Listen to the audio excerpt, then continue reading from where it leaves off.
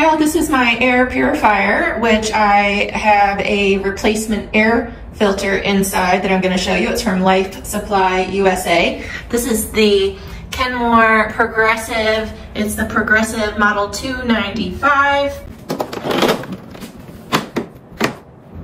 So here on this part we have the pre-filter. It's just attached to the front cover. You can see it's been well used and has collected quite a bit of dust. And then the other part is the HEPA filter. So this part just comes right out. You can see the front of it. Still looks fairly clean because that pre-filter is catching a lot of the dust. Here's the other side. And it fits just perfectly in my unit here. You can see it slides right into the slot just like it was made for it. So it works great.